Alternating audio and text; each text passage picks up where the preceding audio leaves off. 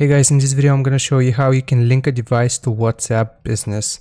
Now, if the option is missing for you, you're most probably using the home page right here and just clicking on the three dots and selecting settings, and you're like, where is this link devices option? Well, actually, if you want to link a device, all you gotta do is go to chats, and then from here, if we press on the three dots, now as you can see, we have the linked devices option. So if we click on it, the process is the same as for the normal WhatsApp. So you click on link a device, then you click on OK right here, continue, then you gotta click on allow, and right here is where you will scan the QR code on your computer or Mac, doesn't matter, and that way you will link a device. So the process is the same as the normal WhatsApp.